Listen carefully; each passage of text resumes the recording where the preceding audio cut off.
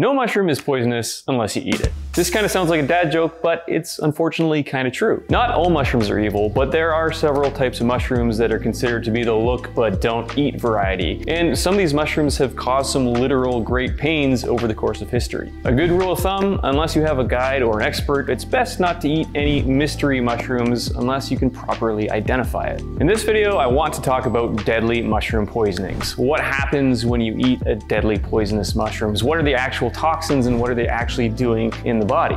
And why is it that certain nefarious mushrooms even make toxins in the first place? At the end of this video, you'll know that yes, some mushrooms are in fact deadly, but no, you shouldn't be fearful of running into them in the forest.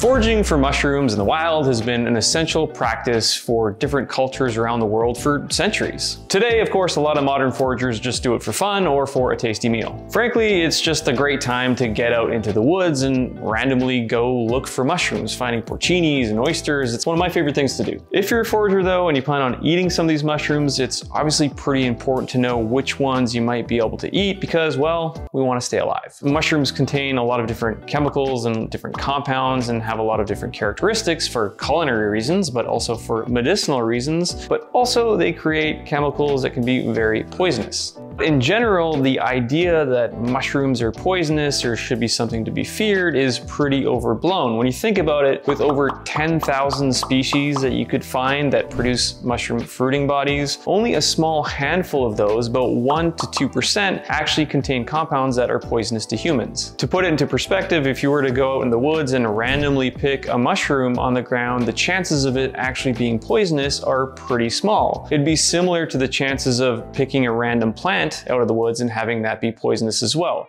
There is a variety of different effects that mushrooms can have on the human body. Best case scenario, if we've chosen the right mushrooms, we get a full tummy after a delicious meal. Weirdest case scenario, obviously, we have a very strange few hours where the walls start breathing and fuzzy blankets feel incredible.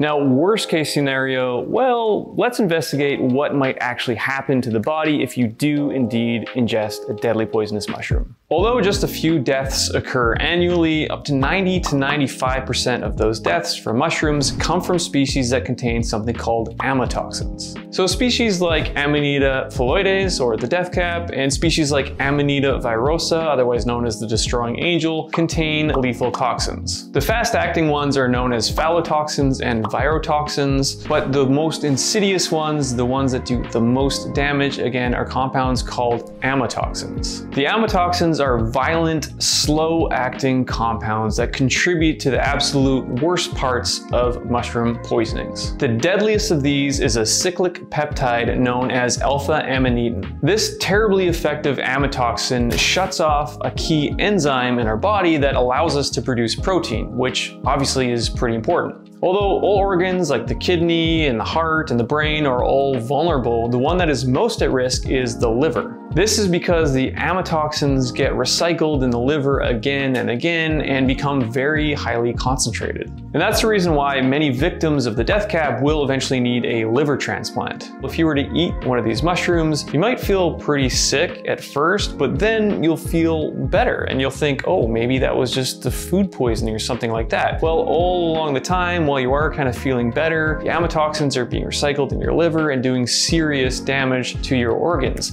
Eventually, you will feel really sick again, but by that time, it's quite often too late to really do anything about it. Left completely untreated, it will take about 6 to 10 days before the victim of an amatoxin poisoning will actually die. It's estimated that somewhere between 10 to 30% of death cap poisonings actually do result in death. Keep in mind, it's not only poisonous amanitas that can have dangerous consequences. There is a pretty famous case of author Nicholas Sparks, who was hunting for what he thought was a porcini mushroom, but it was actually a deadly Cortinarius, and he ended up needing a kidney transplant after a very severe illness. And I don't know how you quite mix up the Cortinarius with the porcini, but again, this can totally happen, and it needs to be kind of kept in the back of your mind if you're out there foraging for wild mushrooms. So at this point, you might be wondering, why do mushrooms produce these toxins in the first place? Well, here's one possible explanation according to Tom Bruns from the University of California. The quick answer is we don't really know, but The prevalent theory would be that they're making these to prevent them from being eaten by other organisms that would chew up their fruit bodies before they can sporulate.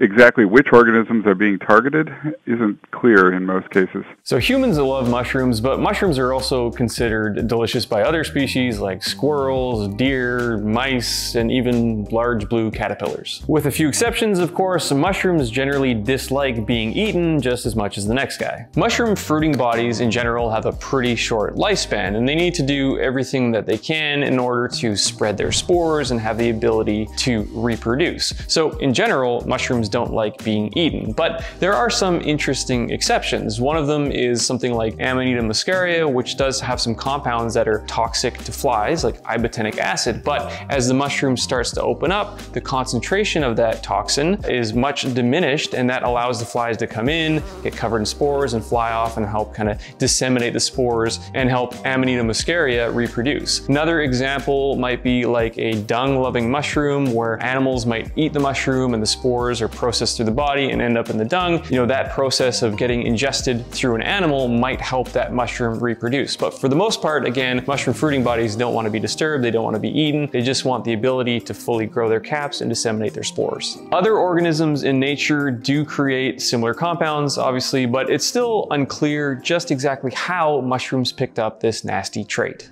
So we've already mentioned that it's really only a small percentage of poisonous mushrooms that are actually lethal. There are, of course, a number of mushrooms that can make you sick, but for the most part, symptoms are something that might be similar to food poisoning, and symptoms usually resolve themselves in a number of hours or days. But again, full disclaimer, of course, nobody wants to even get sick at all, so the best way to avoid that is make sure if you're foraging mushrooms and you're planning on eating those mushrooms to join up with your local mycological society. If you're based in Canada or United States, the best bet is to check out the North American Mycological Society website. There's a giant list of all the clubs and different societies, and very likely you can find one in your province or state. At the very least, you should go foraging with somebody who knows what they're doing and is familiar with the mushrooms in your area. As I always say, when in doubt, throw it out, or better yet, don't even pick it. The other reason why local knowledge is so important is because mushrooms can be distinct not only depending on where they are geographically, but also where they are in the life cycle and what time of year it is. So even if you have a really good book and you see a mushroom or a picture of a mushroom that's obvious in, say, Washington State on the West Coast, and you're trying to apply that to something on the East Coast, it might be totally different. So local knowledge is really important when you're looking at harvesting or using the mushrooms that you find in your forest. The bottom line here, though, is that mycophobia, for the most part, or being scared of wild mushrooms, is completely overblown. It's not like you should be afraid to go find wild mushrooms and even handle wild mushrooms. And in fact, pro mushroom foragers or mycologists will often take little nibbles of mushrooms and use the taste of the mushroom to kind of help identify it. Of course, they take a little nibble and they spit it out. They don't ingest unknown mushrooms. But in general, yes, there are some deadly poisonous mushrooms, but as long as you're not cooking them randomly and taking them home and eating them, there really is nothing to worry about. From the information uncovered in this video, I think we can at least safely conclude that if nothing else, mushrooms are amazing chemists. They're able to make amazing compounds that support our immune system, they're able to make amazing compounds that are deadly poisonous, and they're even able to make compounds that help humans transcend reality. As the body of knowledge grows in terms of what is happening on a chemical level within the mushrooms, we can ask more interesting questions and hopefully gain more fascinating answers. Thanks so much for watching. I hope you learned something from this video, and if you do like mushroom content, be sure to hit that like button and also hit that subscribe button as well. We put out mushroom content all the time, hoping to expand your knowledge all about the Fifth Kingdom. Do you want to become a functional mushroom expert? I've got just the thing for you. It's a new ebook called Mushroom Powered: The History, the Science, and the Benefits of the World's Most Fantastic Fungi. At over 130 pages, it's absolutely packed with all the information you need to know to learn about the world's most powerful medicinal mushrooms. And the best part, it's 100% free. You can download it right now. Just click the link in the description, enter your email address, and I will send it to you right away. I hope you love it.